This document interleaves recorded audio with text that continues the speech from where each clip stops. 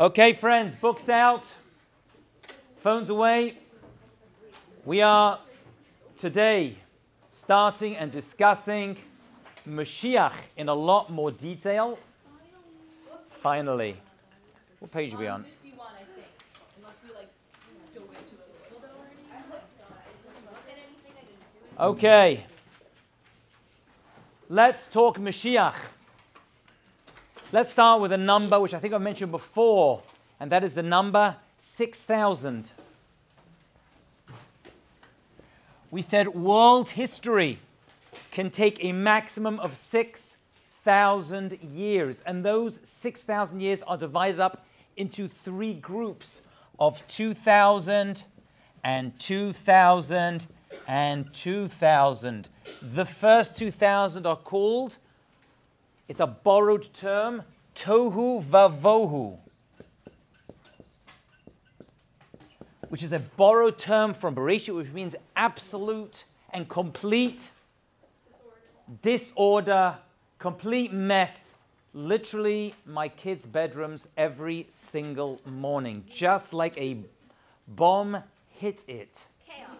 Chaos. I like that. Chaotic. Absolutely chaotic. Comes along Avram Avinu in the Jewish year 1948 is the year, the Jewish year, that he was born. And he starts off the second 2,000, which are called the 2,000, the Alpayim, which is 2,000 of Torah. He starts that train going until the Jewish year 2448, when the Torah was given to the Jewish people. So now in the second 2,000, that's called the 2,000 of Torah, because Avram Avinu was born at the beginning of it, and the Torah was given in this 2,000. The last 2,000 are referred to as the 2,000 of Yamot HaMashiach.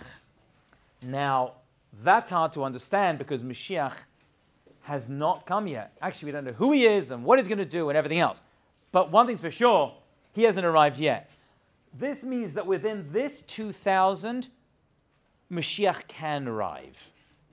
So we have a beginning, we have a middle, and we have an end. Like any good story or any good joke, there's three parts to it. The first is the thesis, then we have the antithesis, and then we end up with the synthesis. It all comes together. That's the key elements. When did the last 2,000 start? So that starts at the end of this 2,000. No, I know. Was there like a specific time? You said? 4,001. Or when did the second 2,000? Like was there? You said was there that? Well, that started with the coming of. No, and it didn't end. This is the destruction of the temple period. Around that time, yeah. That's when the Gullah really started to kick in, yeah. Aren't we in the last 2,000? Yes, we're in the last 2,000. Oh my We're God. well into it. That's pretty crazy. Yeah, we're 5783. We're pretty close to the final 6,000. So when is he coming? Where is Okay, slow down, Anya. Slow down. Wait, I have one more question. Can you just, the last one, HaMashiach, Yomot HaMashiach, yeah. is that just translated as Mashiach? The days of Mashiach. Days of Yomot HaMashiach, the days of Mashiach, yeah. Okay. Yeah. It's a lot of questions. We haven't started yet. Yeah. No. The days we have, there is an opinion of 130 or so missing years, but that's been justified. So we're going to go with the exact calendar that we are today. That means we're in 5783. Comes along Isaiah the prophet in chapter 60. And Isaiah the prophet at the end of the chapter gives us two very important words, which we're going to revisit these words a number of times because they're very important, because they make a big, big difference to our story. And the words of Isaiah the prophet, I don't know what the two words are by any chance. Be'ito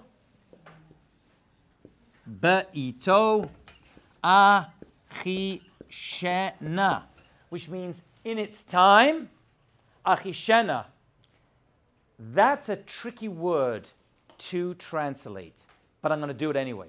Be'ito means he's going to come in its time. Most commentators, including the Ramban, say that means, Bito means, in its time means by the 6,000th. He must come by then. It's a given. The world must change by the 6,000th year. Achishena, however, means that, the Gemara tells us, he can come earlier. So there is an outer time, which is the Be'ito, in its time. And by the way, we're going to see that these two times aren't just two different times, they're two different ways that Mashiach can come. And one is better than the other. We're going to get there. But just let me download it into your heads right now, so you have it in your hippocampus, so later on we can revisit this. Achishena means that we have the ability to expedite, to easy pass, to Amazon Prime the arrival of Mashiach and make him come earlier. How do we do that? We are going to see. But it's a given. And that is the words of Isaiah chapter 60, and that verse you'll see is at the back of your books. Be'ito achishena, he can come at its time or he can come earlier. Now this is different from every other galut. We discussed last class there are 4 exiles the Jewish people have gone through. Each one of them you could do nothing about. You went into galut, the clock has to tick out, and then Mashiach can arrive. This galut, the last galut, is different. We have the ability, through our actions, to make it come earlier. If that's not true, then why are we praying for Mashiach? There's no point praying, because as soon as the clock ticks out, he comes, that's the end of it. The fact that we have the audacity to pray for Mashiach means that Hashem left open a window, a big window, that's going to allow for Mashiach to come earlier, and that is dependent upon our actions. That's the Achishena version, which means that we have the power to bring Mashiach. Crucially important. Let's have a look at the words of the Maharal of Prague on page 51. He's going to quote the Gemara that we just mentioned of the 6,000 years, and he's going to give his understanding of it. Not too different to what we saw. We saw already the Gemara tells us in Avodah Zarah, Shnei Alpayim Mashiach, the final 2,000 years of world history are years that Mashiach could arrive in. Pirush, what does that mean? Hazman Acharon, he says the last thing, the last time, whom Yuchad Le'imot Mashiach, is open to the, doesn't mean Mashiach has come. It's open to the arrival of Mashiach. Ki Hazman Acharon hu Hashlema, because the final part of anything is the Hashlama. It is the final part that brings it all together. Just like, and this is a perfect analogy, by the way, just like the punchline brings an understanding and appreciation for the joke that comes before it, or any story has an ending, that ending only makes sense or has any impact on us after you've been through the beginning of the story and the middle of the story. You can't start a joke with a punchline, like, some people do. That's terrible. You've ruined the entire joke. So to all of old history, he says, has to go through a beginning and a middle and an end. So if you remember, we started this course months ago, I don't know how long ago it was, in Gan Eden. Gan Eden is over here at the beginning, and really world history is us making our way through, and all of world history divides up into 3 sections. We are boop, boop, right over there. But we're going back to Gan Eden, to the Garden of Eden, before the Chet, before the sin of Adam and Chava. That's what we're going to. So really, it's all coming back full circle, but we have achieved it. Okay. In other words, says the Maharal of Prague, anything which happens at the end of the process is the completion and perfection of that process. In other words, it's not just like randomly it's coming at some point. It's all related to what happened before. Everything in world history, this is crucial. Everything in world history happened in order to bring us to the arrival of Mashiach. Every war, every pogrom, every crusade, Holocaust, and all the good stuff too, it all comes for a purpose to take us to the end. It's not unrelated to history. Mashiach is going to come, and part of the messianic drama and conclusion is going to be related to everything that happens before. Therefore, the end time is designated for the arrival of the King Mashiach, for he's going to bring the entire world to completion. The entire world, the whole world is going to be one. That's important. Bayomahu, Yadonai Echad, Ushmo echad, as we say at the end of Aleinu. That's a quote from the prophets. In those days, Ya Hashem echad u'shmo echad. He'll be one and his name will be one. What does that mean he's one? He's one right now. He's one right now for us, but he's going to be one for everyone at the end of days. That's actually going to be Mashiach's job, to bring absolute unity throughout the entire world. Bayomahu Ya Adonai echad u'shmo echad. There's going to be an absolute unity. There's going to be no disagreement. Absolute agreement that this is Mashiach and we're at the end of days. Therefore, it is fitting, he says, this King Mashiach, and we already discussed last class, we'll mention it again, why he's called Melech HaMashiach. Shu hamashlim b'sof hazman. He's got to come at the end of days. She'az mesugal el hashlami biyoter. You're only going to be fitting to have the conclusion of world history at the end of history, as it's referred to in the Chumash as Acharit Hayamim. Acharit Hayamim. That's really what we're talking about now. That's where everything has led us. Acharit Hayamim. Now, that does not mean I don't like the end of days, because people think that it all comes to an end. It means the completion, the world to come. It's a transition. It's going to be started with, we're going to see over the next coming weeks, a lot of challenge and difficulty, because anything must go through difficulty, just like childbirth. And this is not my analogy. This is the analogy the rabbis give it. Just like childbirth gets more and more difficult and more painful until you get to the contractions and then life comes, so too, all of world history is going to get more and more challenging. What those challenges are is going to be a dispute, some physical and some psychological and some spiritual. There's going to be a major challenge at the end of days that we're going to see, and that's going to lead to the Leida, the birth of Mashiach. The expression that is used to describe the analogy I just gave, you want to write down, is Chevlei HaMashiach. Chevlei HaMashiach refers to the birth pains of Mashiach. That is the analogy that is given. Chevlei HaMashiach, that things are going to get progressively more difficult before the final birth of Mashiach's arrival will come. That is a metaphor, but it's a very apt one. Refers to the what, sorry? Refers to the what? Refers to the what? Refers to the end of days, this idea of labor and birth and contractions, and that is the expression of Chevlei HaMashiach. That is a expression the rabbis use. It's like the painful birth of Mashiach? Yeah, not his birth. That's not what we mean. Oh. No. It means that his arrival is like a birth. The world is going to go through a birthing process where things are going to get more difficult and more challenging until his arrival. Yeah. Isn't that why a lot of people thought that Mashiach was coming after the Holocaust? Most times major challenges have come. There's been an anticipation of Mashiach's arrival. Yeah. That's usually, unfortunately, what that led to on many occasions, like tons of occasions, is false messiahs. They seem to always pop up when things are difficult, not when things are well. When the galut really gets to us, then these false messiahs come. I'm not going to speak too much about false messiahs. We're going to talk about one of them a little bit later, Bar Kochba. We're going to talk about him, but that's going to be for a very, very specific reason as we get there. Okay. Are we good so far? Any questions? Anything we said so far? This is just the introduction. We have a lot more to talk about. Good. So we mustn't say the end of days. You must say the I mean, people call it the end of days. I just don't like that expression. It means like the world's going to blow up. Right? They have this Christian idea of the rapture, that everyone's going to die, right? And they think everyone's going to die. That's not what's going to happen. Rabbi, do you remember in 2020 when there was that thing like on the 20th of the something? Yeah, the world was gonna end. Yeah. And in 2012 they pulled something like that. Right Right. through history, Leah, there have been people who come along and said, the end is near, we're all going to die.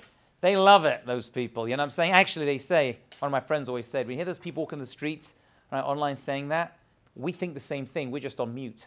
I kind of believe the 2012 one. Yeah. 2012, but like. I just wanted to ask if you were familiar with Lubavitch Rebbe's Sicha Total Ken. To what?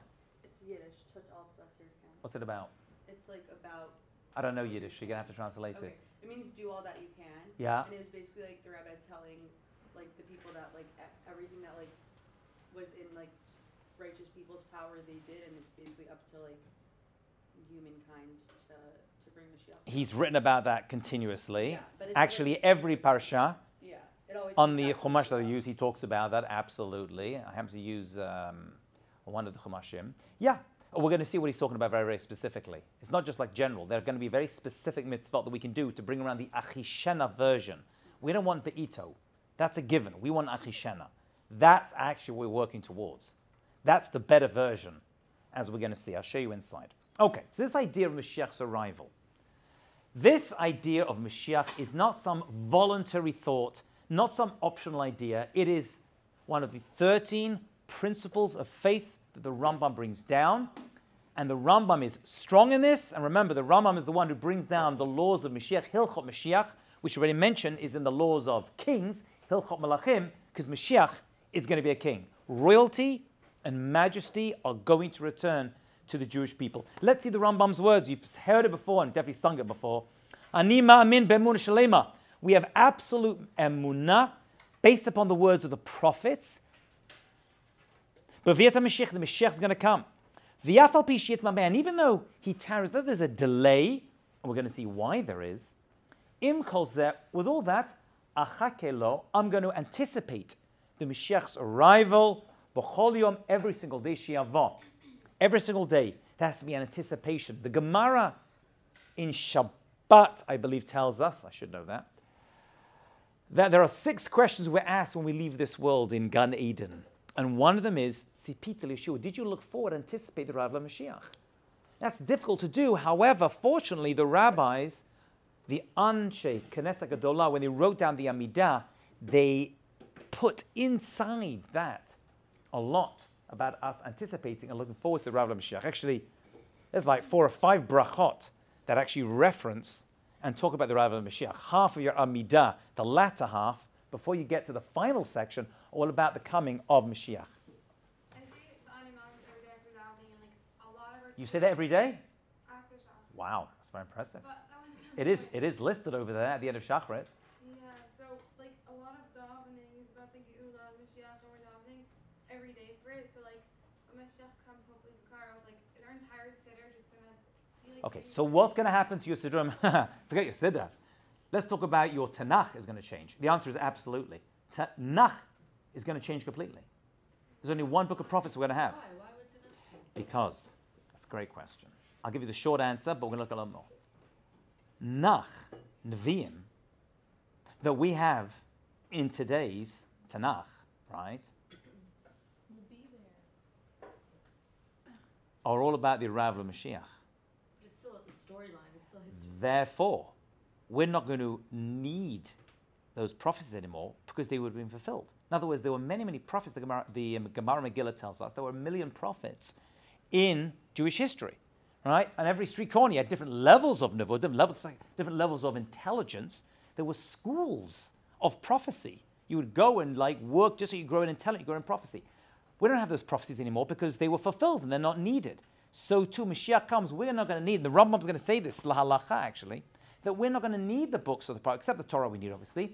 He does make one exception that we are going to need afterwards. Anybody know what that is? Megillat Esther. Megillat Esther is a book, and we'll see why that particular book, you can start to figure out a little bit, that's going to exist after Mashiach's arrival. But Mashiach's going to be like, I'm here. Those prophecies were fulfilled, because Mashiach's going to tell us, and we're not going to need those books anymore. Yeah, but I feel like those books give us so much more than prophecies about Mashiach. Well, no. They're actually all about Galut and the arrival of Mashiach. Once he comes, you don't need them anymore. They're there to strengthen us, to give us chizuk, to explain to us things we shouldn't do, things we should do in order to bring Mashiach. Once he comes, we don't need them. It's a Galut mentality that makes like, yeah, we still need that. You know? It's fascinating. We'll see more about it, and we'll see why Megillat Esther. And next semester, there'll be an entire class on Megillat Esther as well, which I give, if you're interested. Okay. That was the first one I took of yours. So bad. Page 52. Let's have a look. Says the Rambam on his commentary to the Mishnah. Remember, when you study Mashiach, you've got to study the Rambam. You can't escape. He's all over the place. You've got to believe the Mashiach will be better and greater and more honorable than all the kings who have ever been. Miolam, forever. Just like all the prophets prophesied, from the days of Moshe Rabbeinu, and that's a interesting statement because we're going to see Mashiach and Olam Haba is not mentioned explicitly in the 5 books of Moses. Why? We're going to give it 4 or 5 reasons as to why that is. But he is hinted at in there. Ad Malachi. Who was Malachi or Malachi? He was the last prophet, and that's the last book of prophecy. So from the beginning to the end, they're all talking about Mashiach. They got tons to say. And whoever who doubts this and doesn't and denies all these prophecies about Mashiach, okay, they are denying the entire Torah. So there have been Jewish movements through the years who have denied the arrival of Mashiach. That's not really part of our tradition. I mean, there's Jewish movements today, right, who say this. According to the Rambam and others, actually he doubles down on this a little bit later. He's going to say these people cannot even be counted among the Jewish people. They are still Jewish, but the mitzvot of v'ahavta l'recha kamocha may not even apply to those individuals, which is a big statement we're going to see. Okay, it's because they removed this concept, because it's number 12 of 13 principles of faith. Ikrei ha'emunah. Just for interest, what's number 13 if Mashiach is number 12?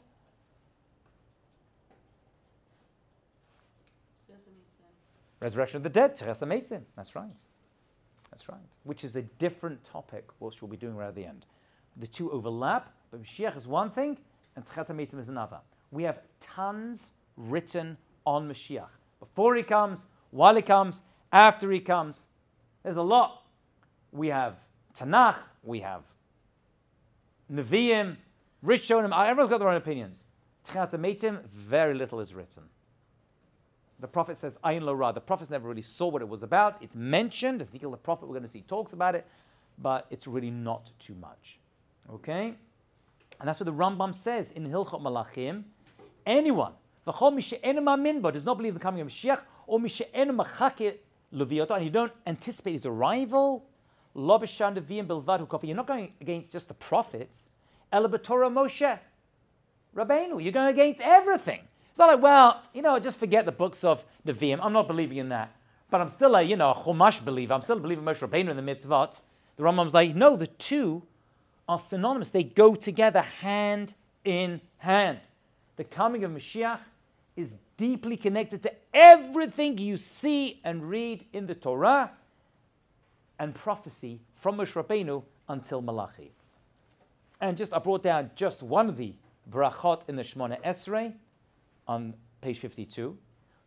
And this is another metaphor that is used for the arrival of Mashiach. Et Tzemach David, the blossoming of David, Avdacha, because we know Mashiach is going to have to be a direct descendant, ben achar ben, from David HaMelech. And by the way, he's going to have to prove that, which could be a little bit tricky.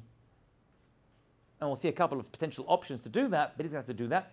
But the blossoming of Mashiach, v'karno tarum b'shivatcha, and his karno actually means his keren is his power. If you remember, the way that Mashiach was anointed was he used to fill up a horn, a keren, with olive oil, and would pour it on his head in the shape of a crown.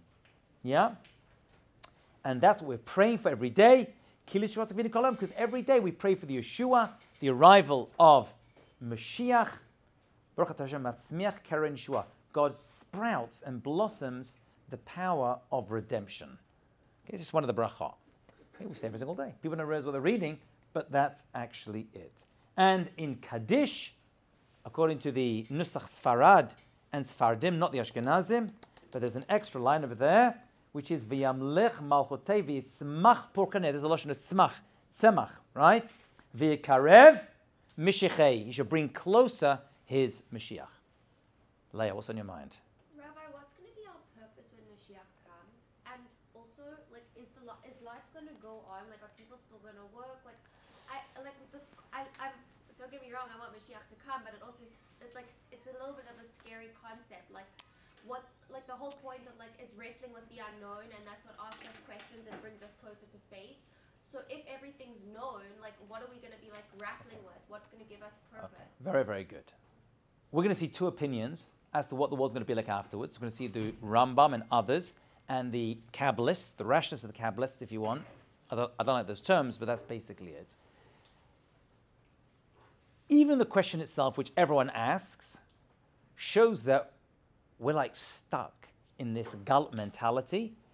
It's like a person who is born in a jail because their parents were, I don't know, in jail, and they're like sitting in this cell, and they make a life for themselves, and they turn around, Leah, and they say, "But you're telling me there's a whole world outside?"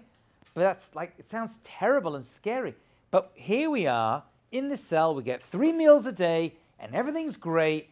Why would I want to go outside and experience that? I mean, I heard stories of what it's going to be like and explanations, but really, is that really what I want?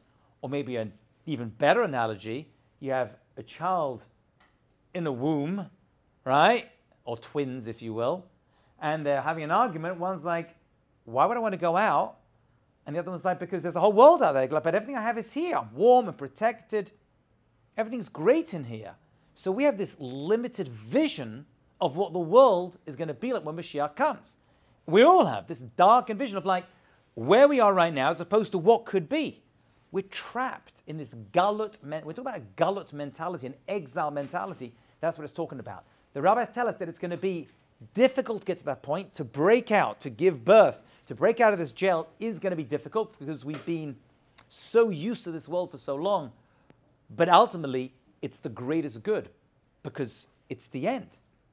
It's the culmination, and it's the perfect ending to all of world history. The more we learn about it, the more we'll appreciate, actually, it's going to sound really, really good. And there will be a purpose at that point. It's going to be different to what our purpose is right now. I really like that. Thank you, Rabbi. We'll discuss this more. We will discuss this more. Okay, let's have a look at Rav Sadia Gaon. The Gaonim were the generation before the Rishonim, like the 900s or so. So their words stand strong, right? Page 53. Says Rav Sadia Gaon, the fact of our redemption by Mashiach is undeniable, he says. For many reasons. Mehem, among them. We saw that all the miracles performed by Moshe Rabbeinu, Kiyum Otod Moshe, Asher Achal Basabehem, and he informed us of Mashiach's arrival, and he spoke about it. It wasn't explicitly put in the Torah, but we'll see it was hinted at. And from him and Yeshaya Navi and all the other prophets that God sent to us, they all come along and confirm this idea. We also believe that God is just, wants the best for us in the world, and after we've been through so much suffering, it doesn't make sense that there wouldn't be a good time at the end where we wouldn't have to deal with anti-Semitism and hatred and wars, because they're all going to disappear. There will be no more war. Actually, according to the Rambam, the major difference between before Mashiach comes and after Mashiach comes, as we'll see, is no more war. Now, just think about all the resources that are used throughout the world to finance and the brain power to keep going the whole military industrial complex, all the wars out there. Imagine all that's gone, all that could be channeled towards the good. That'd be fantastic. And you got trillions of dollars right there. And that's the end of world hunger just not of itself, just on a rational level. Forget all the mystical versions, right, that we could look at, just that alone. Right? It makes sense that the world this can't be the end, what we see around us right now. It's got to be that there's got to be all the suffering, all the challenge. There's got to be a reason why and a purpose to it. That's really where Rav Sadia Gaon is going on. Yeah? Okay. Having said all that, let's figure out who Mashiach is. Now, we mentioned last class that the name Mashiach is not going to be his name. It's not going to be his name. We started this, we didn't finish it. Mashiach means anointed. Does not mean the savior. He's the anointed one because he's going to be a king. because they would take shemen zayit and pour it onto his head. It's just a system of raising up. That's why oil always rises to the top. So too, this person is going to rise to the top and be a great leader. And that's actually the definition of Mashiach that Rashi gives us on the prophecy of Isaiah, chapter 61, verse 1. He says, En Mashiach zu, this lashon of Mashiach, ela lashon srara ugadula, is a term of leadership and greatness. He is going to be a leader and he's going to be great. He's not going to be some academic who no one knows about, right? He just sits there studying all day. He is going to be a very powerful and wise and prophetic world leader. We're going to see that Nevuah prophecy is going to return before Mashiach's arrival. And once he comes, it's going to become very commonplace. Okay, that's going to see the prophecy, we'll see, of Joel a little bit later. Have you heard of Benny Nuka? Hmm? Benny Nuka? He's like some insane rabbi person. He's like on a different level of Israel. And people think he's like Mashiach. He knows like the entire, like he's just, Okay. I don't know enough about him, but I swear. I have heard of him. There are many, many great heroes and heroines throughout Jewish history. Many of them could have had the potential to be Mashiach, but we don't stop and point at a person and say that's Mashiach. That is a challenge that can lead to a lack of faith. Even predicting Mashiach's arrival is discouraged greatly. Having said that, people have done it. Okay, but yeah, they're great people, but we're going to see he's going to have to do a number of things in order to be Mashiach. There's a checklist the Rambam's going to give us. I need to show you this video after. Okay? I heard that like there's a possibility Mashiach could come in every generation, but like everybody needs to recognize that person or something like that, and then like. Oh, he's going to be recognized by everybody, not just the Jewish, but the entire world. Yeah. Be, like, I don't know, like he could be a leader if he comes in like a natural way. So there's going to be a natural way and there's going to be a miraculous way. Those are the two versions based upon the Be'ito or the Achishana. Yeah, Ronnie, we're going to see that inside. From now, you're going to tell all this to your friends and family and your students one day, God willing, but you are going to do it from the sources, not from hearsay. Yeah. So I'm wondering, like, why are we, if the Rambam like wasn't a navi, like, why do we? The Rambam was not a Navi. There was no Nevuah in the days of the Rambam. Yeah, exactly. So why do we use his like checklist as like how do we trust? Very, him very as good. a- Very good. By the way, it's a big, big deal. First of all, he's the only one who gave us Hilchot Mashiach. Second of all, he brought laws for all of Judaism. Hilchot Yom Kippur. It's also important, right? He gave his version. People got very upset in his day. They used to burn his books. Like, who are you to come along and dismiss, right? Everything came before and say, this is the halacha. But history has decided very, very clearly the Rambam is the most kadosh. And the Shulchan Aruch is based upon, to some degree, the writings of the Rambam. So he's not saying this of his own volition. This is coming from the Gemara and the Nevi'im. Everything the Rambam says is coming from the prophets. All of it. I mean, so it's not like he just thought of like a bunch of things. Not at all. He didn't just think it up and like, well, here's my opinion. Yeah. He's basing it upon his calculation. Now, others may disagree. And it tells it as long as it doesn't go against the words of the prophets. Okay, let's look at the name Mashiach. So we said Mashiach is not his name. It is a title. It's given to other people as well. There was a Kohen Mashiach, actually. He was the anointed Kohen who used to go and lift up the spirits of the Jewish troops and soldiers before they went to war. So it just means a person with a very high position of power who has a very specific mission. Having said that, the Gemara tells us something fascinating, and it says there are 4 possible names of Mashiach. Now, even that statement needs understanding, but let's have a look at the 4 names of the possible Mashiach. And I brought down the Gemara in Sanhedrin. And by the way, Mashiach is probably being discussed in the Tractate of Sanhedrin because we're going to have a Sanhedrin established before Mashiach comes to actually verify and agree that this is Mashiach. So that's why Sanhedrin, right, that large court of leading scholars who are going to have to come along and finally verify that this is Mashiach. Possibly test him as well, but we'll come to some tests he may have to go through in order to get the job. Mao Shemo, what is the name of this Redeemer that we talk about? the court and the students of Rabbi Shila says his name is Shila. Shiloh is his name. Shiloh. That was the opinion of Rabbi Shila. So his name is Shiloh. And that actually is a potential name of Mashiach. Shiloh. Okay. Is the name of the rabbi as well? Yeah, very similar to the name of the rabbi. So the students of Rabbi Shila said his name is Shiloh. Shiloh is his name. That's interesting. That he's got a very similar name to the rabbi, the students of the study house of Rabbi Shila. That's interesting. According to the students of Rabbi Yanai, there's another place. His name is Yinun. Yinun. So we have Shiloh is a possible name, and Yinun is a possible name. Okay. There are those that say his name is Chanina. Whose opinion is it that his name is Chanina? The students of Rabbi Chanina. Yeah. So weird. Weird, right? It's getting very unusual. Hold on, I haven't finished yet. It's going to get weirder. And there are those that say his name is Menachem. Menachem. Okay. Those are the four possible names, says the Gemara of. So first we've got to figure out, what does that mean, his name? What do we care what his name is?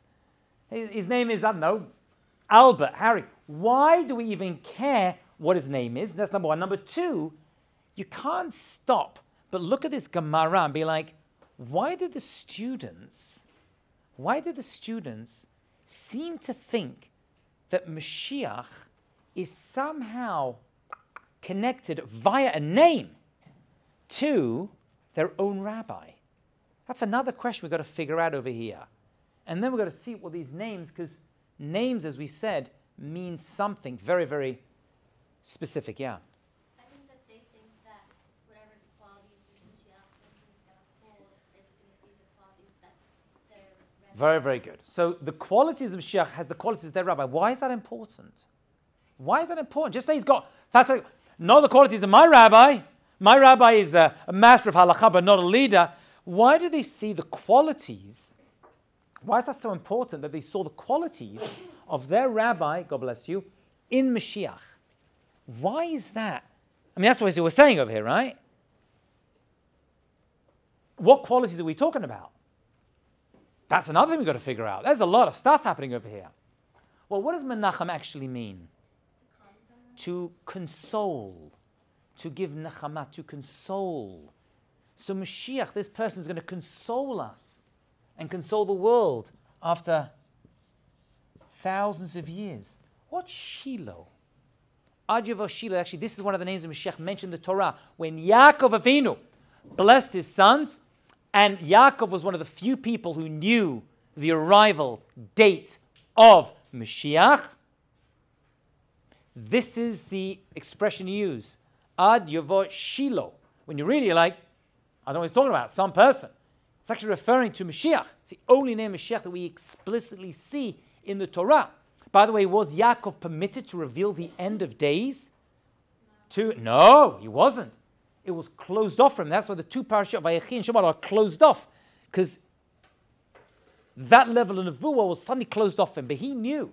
There's one other person, one other Navi, who knew the arrival date of Mashiach, and his name was Daniel.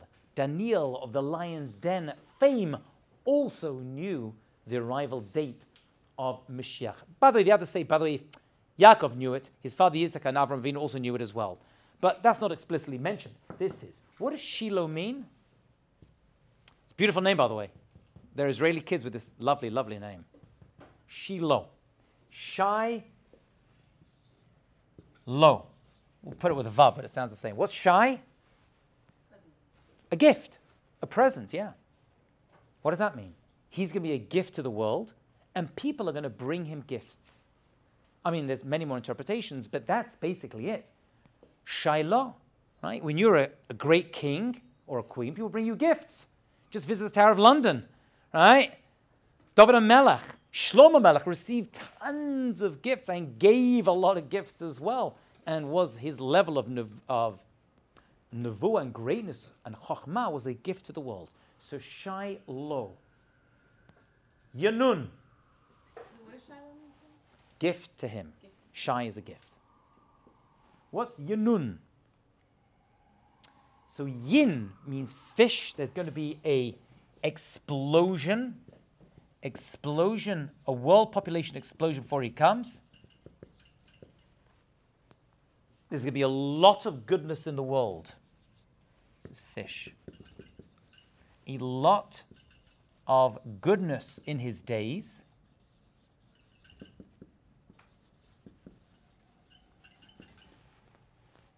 Wait, Yanon means fish?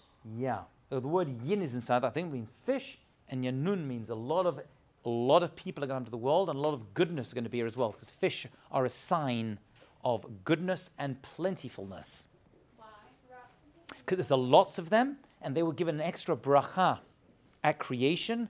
Actually, the word bracha appears for the first time, or it's shoresh, barach, in relation to the fish, because God had to bless the fish. That's why the fish were not affected by the mabul, by the flood, all right? And they always have lots of, because there are a lot of oceans that need to be filled, and therefore they were given extra. So fish is always a representation of plentifulness. That's why Neged Ayin Hara, they use fish eyes, yeah. Does that have to do with yin yang? Like yin? Could be. Could be. A lot of Eastern religions and non-Eastern religions will take ideas from Judaism, yeah. Actually, all the concepts, actually, of Judaism, yeah. That's what they're founded upon, aren't they? Yeah. How could we explain Afi Shana, we're saying Yaakov and Daniel and knowing Mashiach was coming? Oh, they could have known that, listen, they could have known exactly when that date was. They could have known it. But if you're saying that there's specific mitzvahs that we could do to make it come faster, but they know when it's coming, then it's not. They're one, you're going to have to say, they're one step ahead. They knew. They were privy to that date. Maybe the Beito date. I don't know. But they knew. But we know the Beito date. It's not conclusive that the Beito date is 6,000. It's like around. Right. Beito could actually be a little bit over for that. But Ramban and others say it is. But they knew that final time. They knew what world history was going to be like, and they knew the final arrival date of Mashiach. So not the Afi Shana. Could be. We don't know. Could be. We don't know. It was the whole thing. We weren't informed. It was hidden from us. And Chanina, what's Chanina? Good name, and actually my good friend's name. What's Chanina? Mercy, but Chain. What's Chain? Beauty.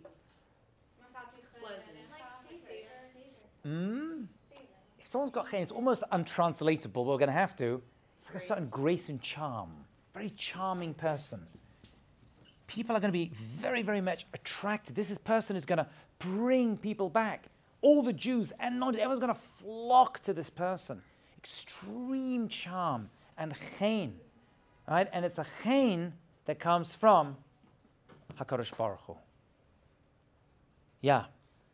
Is it somewhere maybe written down that it could be scary that people would think that Hashem wouldn't exist because of the koach that Mashiach is going to have? That what? Is it going to be like a problem that like maybe people are going to think like Hashem doesn't exist because Mashiach has so Not at all. Not at all. Other religions try to add Mashiach to God. He's not God in any way, shape, or form. I'm saying because he's going to do all these things, are people going to start thinking, No. That's his exact. His whole mission is to, and we'll see the words of the prophets, to allow the name of God to cover the entire world, just like the oceans cover the world, says the prophet. So too, the knowledge of God is going to cover the entire earth. So that's his job. That he's specifically going to be doing that. A misuse of this kind of power we're talking about is a dictator who makes the name of God disappear, like Nimrod. What did Nimrod do? He built the Tower of Babel in order to remove the name of God from this world. That's a misuse of charismatic powers. So it's the exact opposite. I just want to come back to this because don't let the class finish without this understanding. So what were these students saying?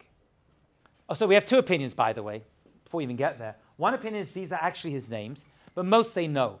It doesn't mean his name is. It means that his mission, because your name is your mission, right? Neshama, soul has the word shame in it, we discussed before. So your name is your mission. We see here, partly, part of the mission statement of Mashiach, based upon Mem, Shin, Yud, Chet. We're seeing his mission is in his name. Oh, wait, that spells out his name. Yeah, Mashiach. That's the whole point, yeah. We're seeing his mission in his name. Right? Menachem, Shiloh, Yunun, and Chanina. That's what the Gemara is saying. Why did these students, I should say, see their rabbi name in Mashiach's name? Because remember, everyone is going to accept Mashiach. And you have all different types of Jews and all different types of schools of thought. So they will be able to connect to Mashiach and be like, oh, he's just like my teacher. He's like my rabbi. They didn't see their rabbi as Mashiach. They realized that there are qualities of Mashiach that they will see in the rabbi, so we're all going to agree. It's not like one little small sect among the Jewish people are going to be like, yeah, that's my rabbi right there. Right? And Mashiach, only I'm going to be able to relate to him and feel connected to him. That's not the truth at all. Everyone is going to feel that the relationship that they have towards their own rabbis, leaders, and teachers in Mashiach as well. We see this with one other historical character. 1 second, Sigal, I'm going to get you in a second, my dear. Hold that question. We see some other historical character that we've kind of hinted at already today, where we see this idea of everybody seeing themselves in this person. And that was actually crucial for this person's mission to be fulfilled. You know who that is? Esther. Very good. Esther Malka. Remember, she hid her identity, right? Why? So everyone's like, oh, she's from my nation, right? She's from Yemen. She's from Africa. Everyone felt as though now she needed to have that because she had to attract people and get their support in order to fulfill a mission. Therefore, when it came to the Purim story, which, by the way, is a microcosm of the Messianic revelation, it's all part of that as well. So just like they saw themselves in it, that's why she couldn't reveal her origins. Well, probably they would have found out she was Jewish, would have killed her, right? Or not accept her as a queen. Besides that problem, everyone had to feel as though, oh, she's from us. So she wasn't limited.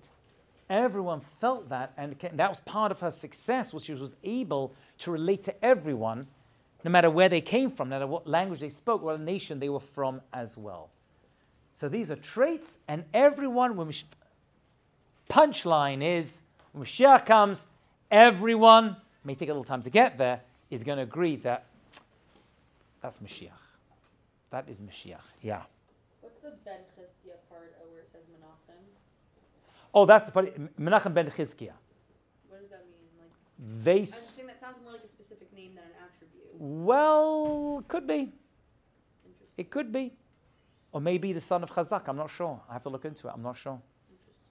Yeah. Are these all past names, or will be one of these ones? No. So two opinions. Some say this actually could be his name. No. It doesn't mean his name. These are attributes that we're going to see in him and his days. This is what he's going to bring to the world. Because your name represents your mission. And most people, as far as I've seen, agree that that's really what it is. Yeah. Can you just repeat the English translation of it? So Menachem is to console. Shiloh is a gift. Shiloh. It's a name. But that's kind of what's inside there. Yunun. If you look in the books, the future book, I think I brought down that it means is fish in there, and it's going to be a lot of goodness that's going to come. And Chanina means the grace from God. Right? He's going to have a godly gift to attract people because he's a leader. People are going to have to follow him. He's got to be some weird character that people can't relate to. He's going to have to bring the entire world. You know? You can't be a great leader unless you're leading by power and control, which he's not going to do. He's going to lead by the word of God. Very, very important. Yeah. So there are different things said about Mashiach and names. So when Mashiach comes, if those don't happen, will people turn away from Judaism? No. Before Mashiach comes, we're going to see a turn away and then a return, as Malachi, the prophet, is going to tell us, but not based upon these names. No, but not specifically the names. Just there's so many things that are said to happen. Yeah. And different ways he's gonna come or things. Just I don't know. What things? I don't know, but I feel like. So yes, you don't know. So we're going to look at what those things are. We're going to look at the words of the prophets and see what they. We're going to see what those words are. They must have. The good things must happen. The bad things do not need to happen at all. But then people aren't going to trust. Like, let's just say that they don't happen, then people aren't going to trust the Gemara, and people aren't going to trust. Well, no, it's the Nevi'im. They must happen. And I think the other things aren't true also. Let's have a look what those things are, and then you can make your own decision. Let's do it that way. Let's have a look. We don't know where they are yet. There's a number of things beforehand. A list that Mishnah tells us the world's going to be like beforehand. When you read this list, it's literally like reading, 2022, 2023. It's unbelievable. But we're going to get there. So hold on. I hear your question. I can't bring everything down now, but I'm going to show you eventually. Yeah. So your name is Mashiach. So what do you think that says about your mission? About a person's mission, everyone's name reflects a person's mission. Everyone's name reflects their mission. If your name is Chana, you're a Chana person. If your name is Shoshana, you're a Shoshana person. Everyone's name reflects part of their mission. Yeah. That means your name speaks about you. Everyone's name was given to them by Ruach HaKodesh. The Arizal says that. You don't name your kids. You're given a certain of Nevuah prophecy that comes to you. And that's why everyone has inside them their mission in code, like a barcode of lines, comes and like bleeps up all the information you need on the screen when the red light goes over it. Same too with a person's name. So when you're named after someone like That means your mission, we spoke on reincarnation. It could well be. It could well be that you're taking part of their neshama, because remember, reincarnation doesn't mean your entire neshama. Reincarnation means a part of the neshama and continuing that person's mission for them to some degree. It could be that. Yeah. Or, if you're not hold by that, then you're just, remembering them via their name. You can go with both, yeah. If there's specific things that are supposed to happen when Mashiach comes, how are we supposed to believe that it can come in? Okay, so the world is going to change once Mashiach comes. Different opinions what it's going to be like. The things beforehand, for the most part, are bad things which don't need to happen. Every negative prophecy in Tanakh does not need to happen because we can do teshuvah and get rid of the bad prophecy. Like Jonah was told to tell people of Nineveh, Hashem's going to destroy them. And he goes and says, you're all going to die, says God. And they're like, we're going to do teshuvah. Is that nothing you can do about it? And they did teshuvah. He didn't destroy them. So negative prophecies don't need to happen. Positive prophecies do. So that we have to look at what those positive prophecies actually are when it comes to Mashiach. But these are all great, valid questions, but we're going to get through them in more. I'm going to show you all these things inside. Do not worry. Wait, about what you just said. I gotcha. About the negative prophecies, can't you make the same argument for the opposite? That like, if there's a positive prophecy and like we're like a terrible generation and like we do awful things, then like. Oh, it may be delayed. Oh yeah, maybe you don't remember, but it's definitely going to happen.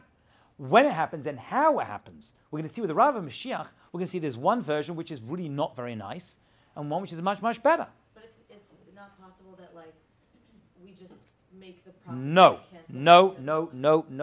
Absolutely not. It must happen. It's a given. It's a postulate. It's a given. Let's look at the words of the Rambam. So let's go forward.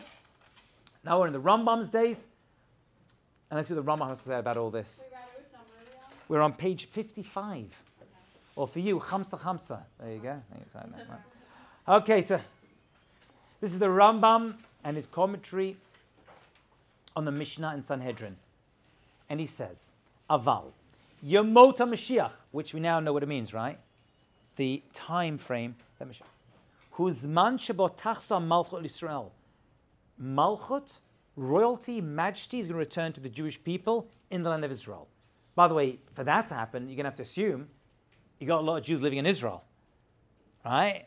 Because you can't be a king of a nation when there ain't no one there. So we're going to have sovereignty over all of Israel before Mashiach can come. Looking good so far, right, friends? Looking good. For 2,000 years, wasn't looking good. Now it's looking good. The Yachzru le'Eretz Yisrael, and there's going to be a return of the Jewish people to the land of Israel. The Yo'oto HaMelech, every word he's saying is precious, my friends. The Yo'oto HaMelech, and this king, Ha'omed Makom Malchuto Tzion, he's going to make his Makom Malchuto, which basically means the center of his leadership, his royalty, his palace in Zion. Oh, it just said in parentheses. In Zion. What is Zion? What does that word even mean? Zion, Zionist. What is Zion? So this term used to refer to, was actually a term coined by David HaMelech. It may have existed before, but he took this word and it refers to Yerushalayim. Actually, I think it referred first of all to Har HaBayit, to the place of the Mikdash that he was hoping his son would build, which he did. Then it refers to all Yerushalayim. And nowadays it refers to all of Israel, the land of Israel. Yeah? And if you're a lover of Israel, you're a Zionist.